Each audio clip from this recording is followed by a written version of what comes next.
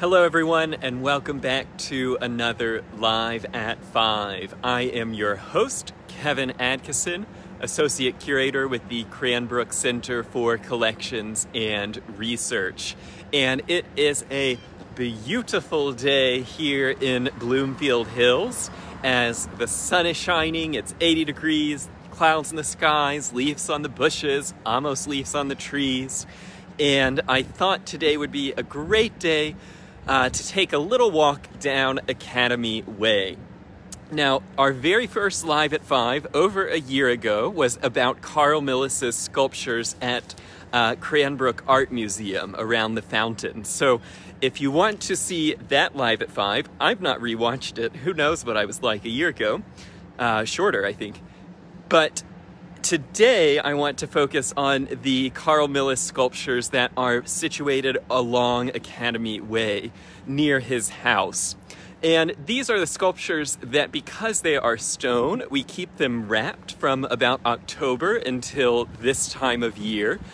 Because, as you might imagine, the freeze-thaw cycle on a stone sculpture would be like Carl Millis coming back to life and taking a chisel and just destroying his own sculptures. So as you drive up and down or walk up and down Academy Way all winter, you have to look at the sort of unfortunate teal covers. I have some exciting news coming up about those covers. Hopefully next winter we'll be seeing some student-designed and manufactured covers. But today, I have pulled the covers off, and I thought, what better time to talk about the Carl Millis sculptures now that they have been awakened.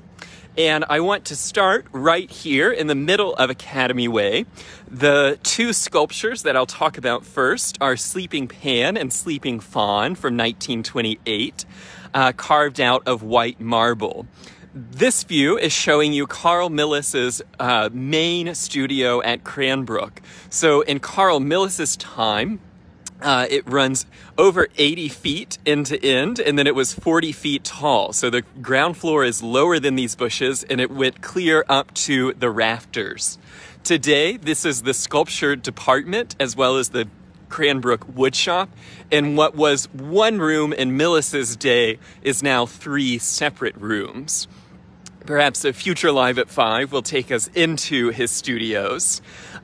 Opposite his main studio, he had his secondary studio for small sculptures and plaster modeling, and then he had his home studio attached to his house. So he did have 3 studios, and then his 5-bedroom, 5,000 square foot home and studio.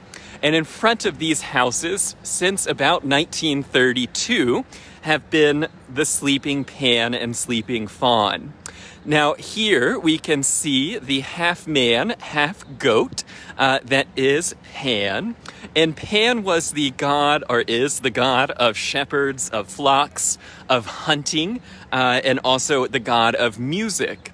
And Pan is very often associated with springtime and with fertility.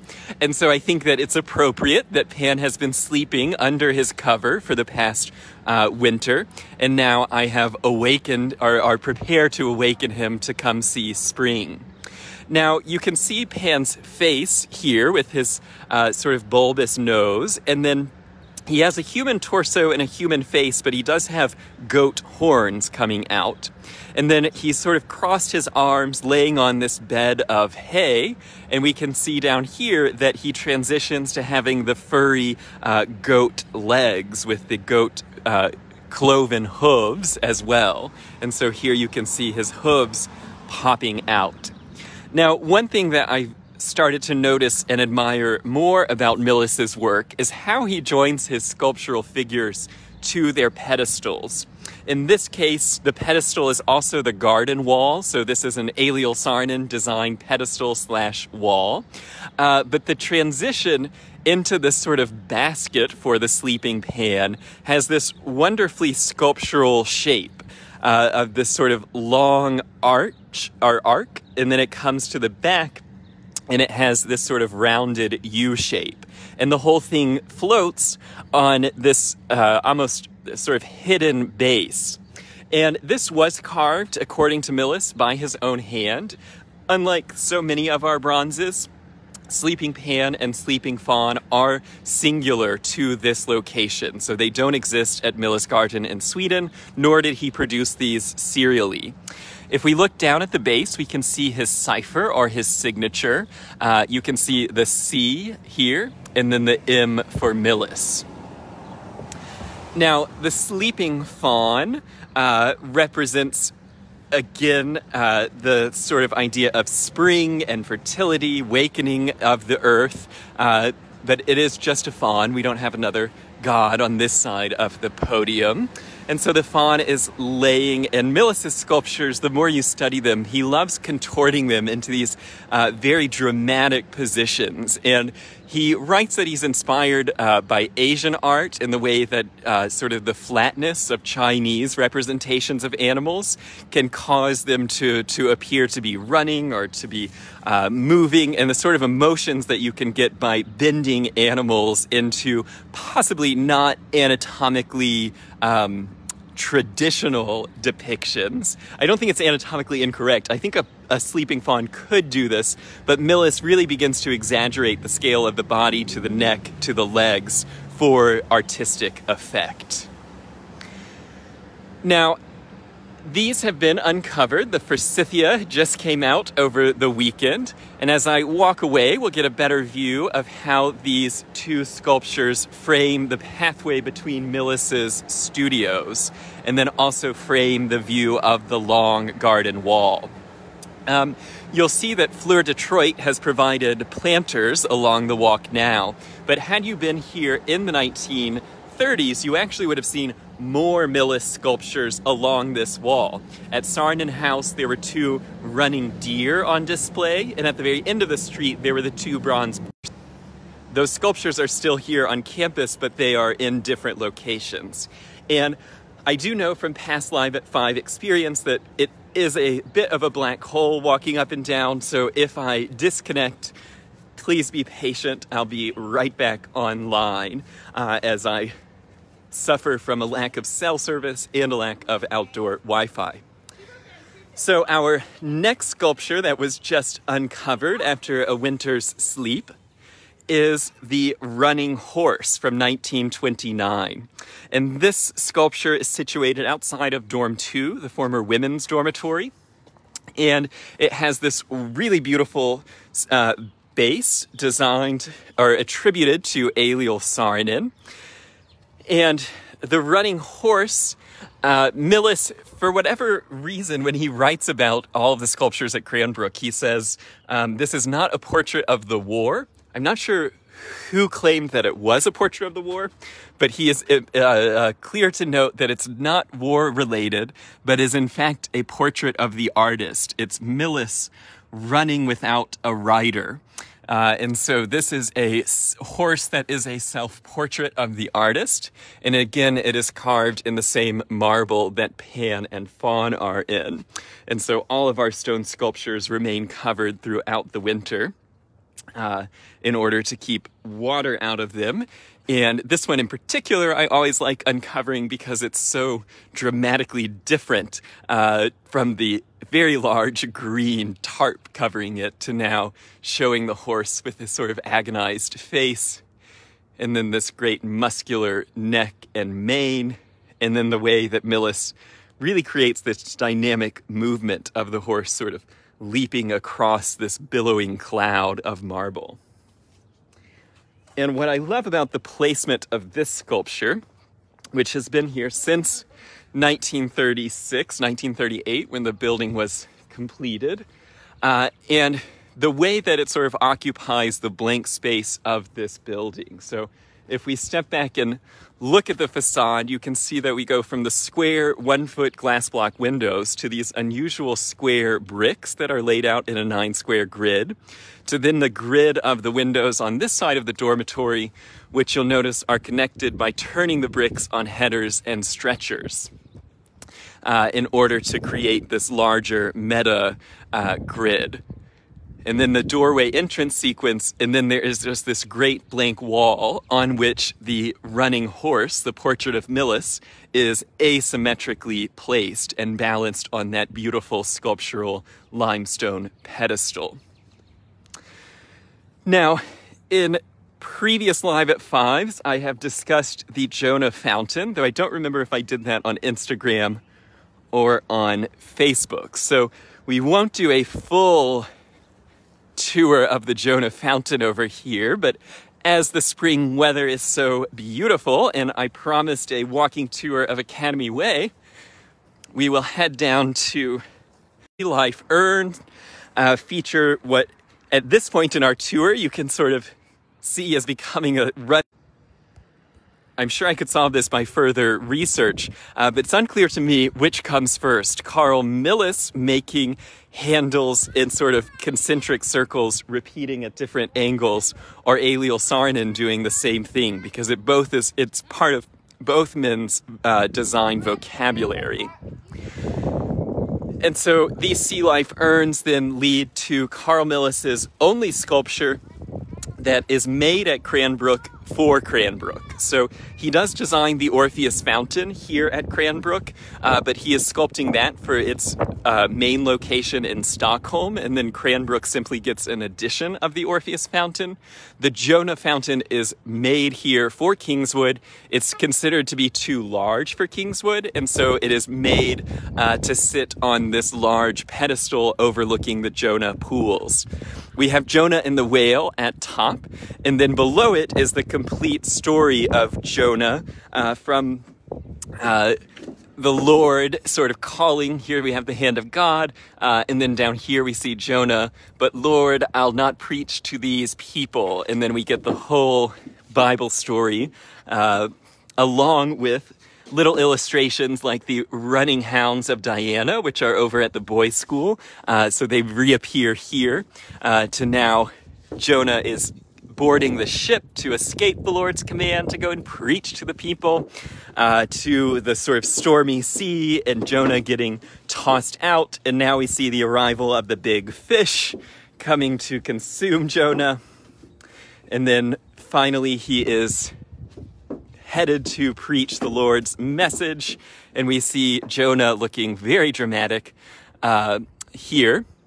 I should mention that this part of the story we skipped over. And then here is the city of Nineveh. And finally, Jonah going to sleep under the gourd leaf. So that is the Jonah Fountain, which of course overlooks the Jonah Pool, which the red buds are just starting to come out. Now, as we continue along, I do want to head down to the other end of the street. Hopefully we stay connected as we walk. If you're in Michigan, it is an absolute beautiful day to come out and to tour, walk around the campus. School is back in session, so after a 2-week lull, there's life again here on the Academy Way.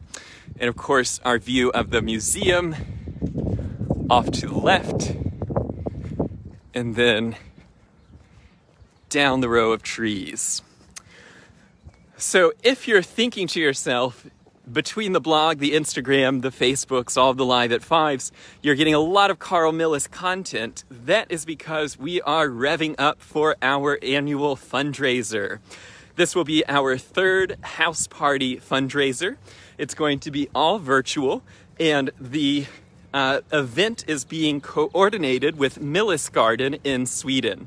And so a global house party at Cranbrook and Millis Garden is going to be a celebration of all things Cranbrook and Sweden, focusing on the work of Carl Millis and his life spent teaching here at Cranbrook. But it will also tell the story of other Swedish immigrant artists like Sve Klein, Tor Berglund, Maya Anderson Virda, Lillian Holm. They'll all make appearances in our event on May 22nd. Now, there are a lot of ways to join a house party at Cranbrook. It is virtual, so if you are watching this, you can watch the fundraiser. And ticket levels are at a range of prices. It is our fundraiser, so whatever you can do to support us is certainly going to help. And we have different ticket packages that are described online, and they range from $50 to join us for the fundraiser and to watch the main event, which is a 45-minute film written and directed by yours truly.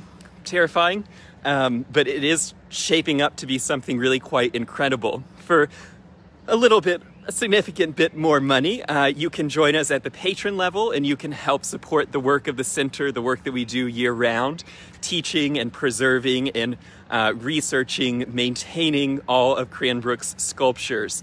And at the patron level, you're going to get a dinner delivered to you if you're in the Southeast Michigan region. It will be a Swedish smorgasbord, and then the sponsorships go on up from there. And if you're interested in a patron level sponsorship, reach out to me on Facebook or reach out to our director, Greg Whitcop, and we can talk about all of the different benefits and the way that your support will really help the center. Now, the fundraiser at the highest level, you'll be able to actually experience the fundraiser and our film and Swedish dinner here at Carl Millis's house. And so on Saturday, May 22nd, 10 of you could be here, you and 9 of your friends, really. It is limited to just one person at that highest level sponsorship. My planter, which is coming in full bloom, and a not Carl Millis bunny rabbit, that is Target Corporation. So if that sounds interesting, I encourage you to head over to center.cranbrook.edu and sign up for the Global House Party at Cranbrook and Millis Garden. I've been really deep in the archives looking at old footage, video of George and Ellen Booth at Millis Garden, the Millises hanging out in their sculpture studio, and all of this archival research and archival footage and images will be transformed into hopefully a very compelling 45-minute documentary. And not only the archival images will be used, but we'll also be using new drone footage and new high-resolution color video footage of all of the Cranbrook Millis sculptures, but also all of the Swedish Millis sculptures. And so there'll be a large portion of the event coming from Stockholm, from Millis Garden, and then also portions of the event coming from the Swedish ambassador in Washington, D.C. It's going to be a great night, and I encourage all of you to sign up today at whatever level you can help to support. Now, our last Millis on Academy Way is the Triton with horn, or Triton with shell of 1918. And this is actually the Millis sculpture that kicks off one's visit to Cranbrook if you come through our original gates on Lone Pine Road. It's also the Millis sculpture that kicked off the relationship between George Booth and Carl Millis. So this, the Triton with shell is a gift from Carl Millis to George Booth. George Booth thought that was way too generous. He insisted on paying for it. When Millis refused, George Booth then decided that he would pay for the construction of the base, the pedestal. And so this is an example of a pedestal sculpture base designed by Carl Millis for Carl Millis's sculpture. And it has different sea creatures swimming around on this beautiful black stone. Now, a Triton, which there are Tritons all over Millis's work and all over Cranbrook's campus, Tritons are Triton is the son of Poseidon, and he usually carries a trident, though I don't think we have any tridents here at Cranbrook, and we see that our Triton has a conch trumpet, and of course it will soon be spraying water up and reflecting back down on himself. Now, this is 1918. The Tritons that are by the museum are about a decade later, and you'll see that this Triton actually has more of a sort of traditional sculptural form. He's much less abstracted than the Tritons that would come a decade later. And I think we see the influence of Millis's great teacher, Auguste Rodin, here even more clearly than the later sort of higher, more Art Deco sculptures of Carl Millis. He is half man and half fish, and so he has two sort of dolphin tails, almost like a merman, but not quite. He also has hair that become little spiraling shells, and then his trumpet sort of praising the sky, saying winter has finally ended here in Michigan. Of course, all of these Carl Milles sculptures will soon be scrubbed and cleaned by Venus Bronze Works of Detroit, and Giorgio and his team will come out and they will do hot wax treatment using a flamethrower and blocks of wax, or they'll use different cleaning techniques based on the finish of the bronze. And so once that happens, we can fill up the fountains. It will have been over a year since the fountains last had water in them in October of 2019. So I know everyone is super excited to see the Carl Milles sculptures again activated by water. So I think that is all that we'll cover today on our little walking tour of Carl Milles's work along Academy Way. As we continue to rev up towards the fundraiser, I'll continue to bring you stories of Cranbrook and Sweden. And I hope that these Live at Fives have been a pleasure for you over the past year, and that you will scrounge around your couch cushions and see what sort of funds you can come up with to continue to allow me to have a job by continuing to fund the center. We appreciate any level that you can join to support, and we of course want to acknowledge all of the donors who have already committed, all of the center committee members who have come in with very generous donations for a global house party at Cranbrook and Milles Garden. And you can see a complete list of those patrons and sponsors, business sponsors as well, on the Cranbrook Center website, center.cranbrook.edu. I'll leave you with a look at the Naiad with fishes, also of 1918, the same year as the Triton with shells. Naiad is a freshwater nymph who is immortal as long as her water source remains. And so you can find naiads on streams, on springs, on freshwater lakes. You can also have fountain naiads, which this one is.